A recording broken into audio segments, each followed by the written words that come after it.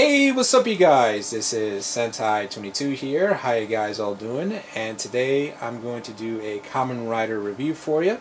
And today I'm going to check out the MG Figrerise Kamen Rider Ichigo model kit. Now, essentially Bandai executives were thinking, hey, since we are so successful with the Gundam model kit line, maybe we should transition into other ventures like Kamen Rider. Surely enough, they did. They did pretty much essentially all of the forms of Kamen Rider Double. Not really sure if they did or not. I do know that they did Cyclone and Joker, Luna Trigger. I'm not really sure if they did the other forms, but they essentially did those. They did Skull as well as Kamen Rider XL. Yes, he does transform into his bike mode when you finish building him, if you will. As well, Kamen Rider O's. I'm not really sure if they've done anything beyond Kamen Rider O's. The only thing I do know that in this case with the Heisei era, they actually did Kamen Rider Ichigo and Kamen Rider Nigo. Though Nigo, you may have to get him as a Bandai web exclusive, which of course might be a little bit difficult to get. But essentially it's a Kamen Rider model kit, and you can essentially build him, and it's a really nice alternative if you cannot afford the Midicon figures, which roughly cost around $600 to sometimes $700. This is a great alternative, although you may, the only thing is that you have to build him. But the good thing about it is that the building comes in sections when you start off, which is pretty good.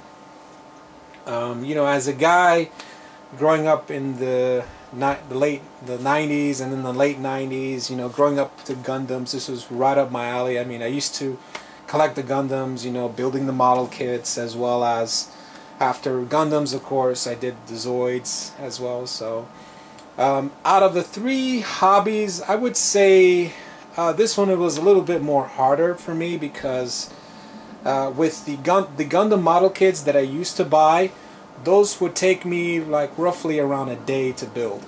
With this one, unfortunately, it took me around 2 days, because you have, like I said, you have to build certain body parts in sections. I mean, there's a lot of parts that you have to build for one particular body. For example, the torso has so many different parts you have to put inside, as well as the feet, as well as the arms and everything else. So yeah, I mean, this was a very, you know, really fun experience building a Kamen Rider yourself, which was pretty awesome, I'll tell you that for sure. So don't worry guys, I'm not going to build the actual thing right now and take you guys a lot of time. I actually already built this thing already a couple of months ago, and here it is. And here it is, Kamen Rider Ichigo.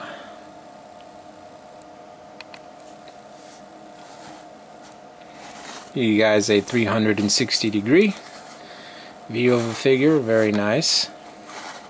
Built, as you can see, looks very fantastic from a faraway perspective, but if you look just very closely, as you can see, I am not the best when it comes to making model kits, so keep that in mind. But if you're a excellent person doing model kits, you probably would do a lot better job than I do.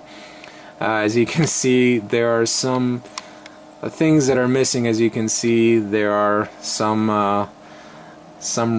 red rubies missing from the Typhoon belt as well. There's some little things right here from the mold tray, which I have to take out with a kind of like a nail file or something like that, or you know, a knife. And as you can definitely see, I almost broke this part off in the middle. But you know, at least I tried though. I mean, this was just a really awesome experience to actually build your own Kamen Rider in a way like you would build your own Gundams. But of course, like I said, I'm very bad when it comes to making model kits, but of course you're probably better off. As you can definitely see, the stickers are not the best for this. Then again, not every model kit as well. So your best bet is just get some spray paint at the very least. A lot better option than these stickers, because these stickers is just the worst. So I mean, other than that, it's a fantastic figure. In terms of posability, you can actually do the rider kick, but I'm not gonna do it because I like to keep it in this pose. If I change the pose, it just looks bad on my shelf, so I don't want to do it. And also, there's some things that I kind of wish they could have done differently with the model kit. Not having, I mean, I understand there's small pieces that are necessary for a certain part of the body, but when it comes to the fingers, this is the other hand for this part here. As you can see, you have different different accessories when it comes to hands. You have the you know, kind of the henshin pose hand, and of course you have the regular hands. As you can see, one of the fingers are missing because they are so difficult to put in. I mean, it was just a painstaking task. I mean, I kind of wish they would have just did it like in the same way that they did with the SH Fig Arts. So, but yeah, I mean, it is a really awesome model kit. If you're a Kamen Rider fan or a Gundam fan at the same time, I definitely recommend you getting this. If you're on the market to buy one, I definitely recommend it. It's kind of sad, really, that they're only. I mean, I haven't heard any of the newer ones, Kamen Rider Figrerise kits beyond O's, unfortunately.